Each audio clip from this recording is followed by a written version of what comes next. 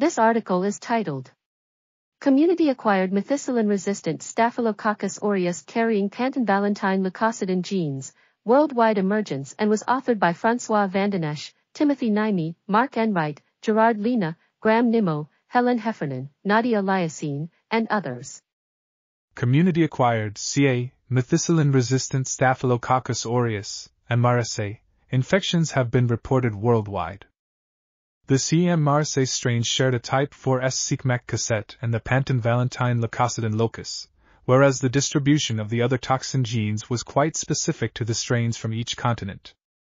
Within each continent, the genetic background of CA-MRSA strains did not correspond to that of the hospital-acquired MRSA.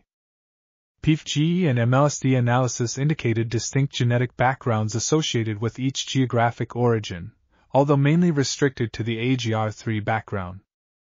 We are article.tv. Links in the description below.